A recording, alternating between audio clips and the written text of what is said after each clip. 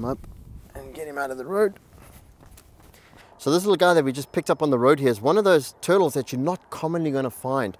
This is called a musk turtle or a stinkpot turtle. It's a very small species. This is actually an adult. It's fully grown.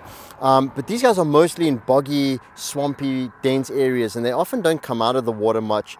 But when they are found crossing the road, these are also a very, very rare species of turtles here in Ontario. So it's definitely one to watch out for. But as I say, we don't find a lot of them like where we are here. We don't find these guys too common. They're more in the sort of deeper, very boggy, marshy areas. And that's where they like to live.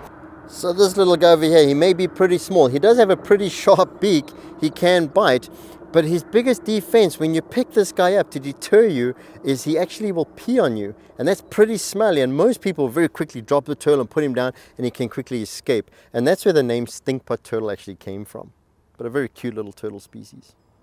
But you can see, being a tiny little turtle like this, if someone found something like this crossing the road, how enticing it is for someone to want to pick a turtle up like this and take it home and keep it as a pet. And we definitely discourage that from happening, because all of our turtles that we have are turtles that come from the ministry where they've been confiscated or taken in from people who've had them as pets. So pick him up, move him in the same direction that he's going, let him go, take a picture of him if you want to for memory, but don't take the turtle home and keep him at home in an enclosure. These are endangered species, they are at risk, and we want to conserve these animals rather than make them our pets. Let them go in the wild.